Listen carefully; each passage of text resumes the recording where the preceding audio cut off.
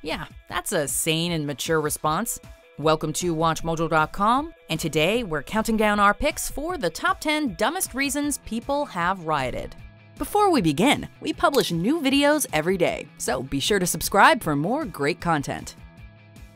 For this list, we're looking at the dumbest, most ridiculous reasons why crowds of otherwise rational humans lost their minds.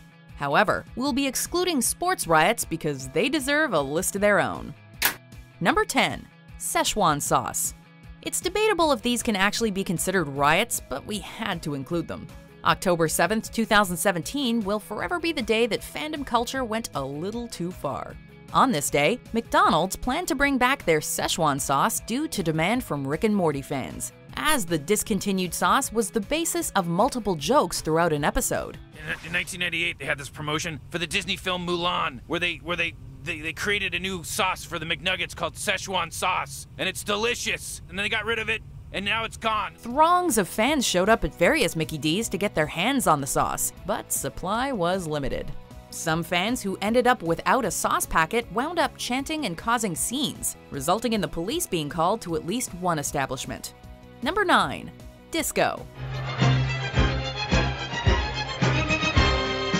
In 1979, the Chicago White Sox had a brilliant plan. Hire shock jock Steve Dahl to host their promotional Disco Demolition Night, wherein baseball fans would bring a disco record, and the albums would be literally blown up after the first game of the doubleheader. The explosion went off as planned, but up to 7,000 people stormed the diamond afterwards and proceeded to rip up the grass, steal the bases, destroy the batting cages, and start a massive bonfire in center field. Riot police were eventually called in to disperse the crowd. Burn, baby, burn. Number 8. Rival actors. People in the 19th century took their plays seriously. By the mid-1800s, there were two notable Shakespearean actors working in New York: an American, Edwin Forrest, and a Brit, William Charles Macready. But get thee back! My soul is too much charged with blood of thine already. You have no words. My voice is on my sword. Arguments stemmed over who was the better thespian, and the two actors became proxies for larger issues, including American nationalism and class tensions. What is a man? If his chief good and market of his time be but to sleep and feed, a beast, no more. Those tensions boiled over, and the Astor Place riot occurred during a Macready performance, when Forrest fans pelted the theater with stones. The state militia was called and fired into the crowd, killing over 24 rioters. Number 7. Nylon Stockings. Nylons were first made available in 1940 by American company DuPont and were an immediate and massive success with women. However, the nylon material was soon needed overseas for the war effort, resulting in a shortage. The riots began after the war, when nylon stockings were reintroduced to the eager American public. Due to high demand and low supply, there was pandemonium in stores as women knocked down shelves and physically attacked each other to get their hands on a pair of nylon stockings. This is the 1940s version of the Szechuan Sauce riots, only more violent. Number 6. Gingerbread, beer, and pretzels. The incident known as the Hadinska tragedy occurred in Moscow on May 30th, 1896. An enormous crowd of up to 500,000 people had gathered on Hadinska Field to celebrate the coronation of Nicholas II. But a rumor spread that there wouldn't be enough free food, like gingerbread, beer, and pretzels. The crowd grew incensed, and a police force tried to quell the growing tension to no avail. A stampede began as people tried to flee the field and escape the police, resulting in approximately 1,300 people being trampled to death. People were poor and beer is delicious, but it's not that delicious. Number 5. A hot air balloon. By the 1860s, aeronaut Henry Coxwell was a bit of a celebrity, so it was no surprise when tens of thousands of people turned up to watch Coxwell ride on his balloon, Britannia. Then a rumor spread that Britannia wasn't as big as expected, and throngs of paying customers charged the basket.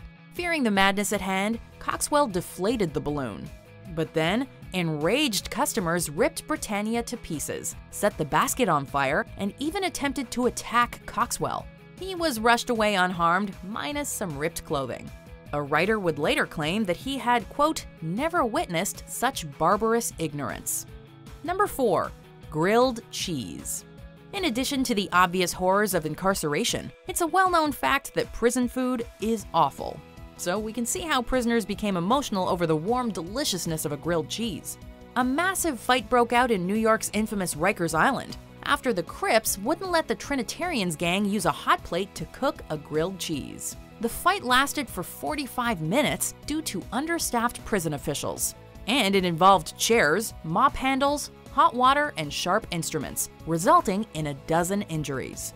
When it was over, more than 30 prisoners received either additional criminal charges or time in solitary confinement for their involvement. Number 3. Straw hats. Back in the 1920s, it was normal for men to wear straw hats in the summer. However, there was an unwritten rule that men stopped wearing those hats by September 15th. If they didn't, they were subject to ridicule. Things turned nasty on September 13th, 2 days before the deadline, when a group of hooligans knocked the hats off dock workers and started a fight. The brawl ended up spilling onto Manhattan Bridge and halting traffic. The next day, more violent troublemakers took to the streets with sticks and nails and beat anyone they saw wearing a straw boater. Many arrests were made. Talk about some Mad Hatters. Number 2. Nutella. No, the tastiness of Nutella is not just a meme. As it turns out, people feel very strongly about the delicious treat and will resort to violence to get their hands on it. In January 2018, a French supermarket chain cut their price of Nutella by 70%. This resulted in droves of angry citizens crowding the stores and breaking items. The police were called when the crowds turned violent, with customers being punched in the head and receiving wounds bad enough to draw blood. No matter where you go, it often seems as if saving money comes before empathy, simple human decency, and personal safety. Number 1. Cabbage Patch Kids. Christmas shopping is always stressful. Christmas shopping in 1983 was hell on earth.